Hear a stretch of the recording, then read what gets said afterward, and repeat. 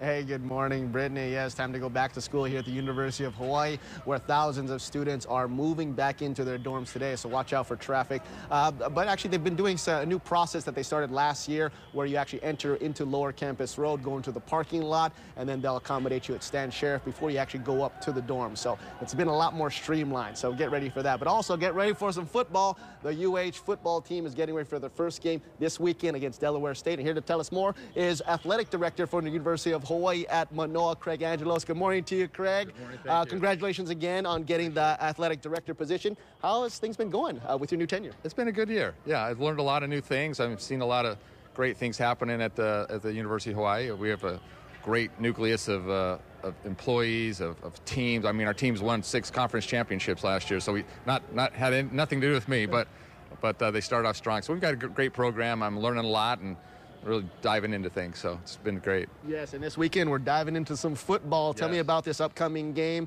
Some tips for attending, as well as how's the competition? Well, we're playing Dole State this week as our first game of the season. They had a hard time getting on the plane, apparently, as we read in the paper yesterday. Right. But they are on their way out here even as we speak, so we will have a game. But we're excited about it. It's one of those games that's maybe not as difficult as UCLA next week. So hopefully we can do very well this week, tune up for UCLA next week. So we got two great games coming up. But looking forward to having all the fans come out. We're hoping to sell out this year, at least the UCLA game for sure. Right. But a lot of good things happening. Our team seems to be much better from what I'm hearing from Timmy. Our schedule's a little bit more manageable than it has been in the past.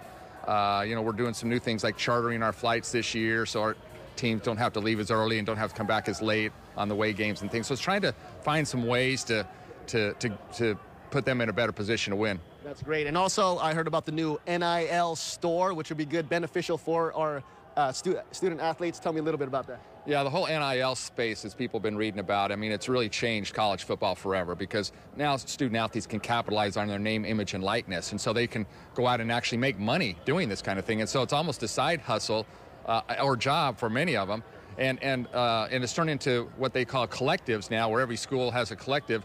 Donors donate money to the outside into a collective. We have our collective called the Rainbow Collective, but now it's almost like pay for play now, because if the bigger schools have bigger collectives and schools like us maybe not as much. I mean, the schools in the SEC, if you read what they're doing, $12 to $15 million just with their football program alone. So it's almost like a salary cap professional model that we've got going now. And of course, now people can transfer all the time too. So it's almost like a free agent market to go to the highest bidder. So it's just changed the game completely.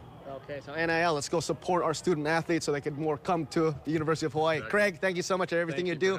Good luck this weekend. All right, thank you. Appreciate it. Yes, I'll get ready for some football as well as moving in. So just watch out for traffic as you're coming in. But this new process has been streamlining things a lot better. We'll also have more information on our website at KHON2.com. This is Chris Atronic working for Hawaii, live from TC Ching Field at the University of Hawaii. Sending things back to you.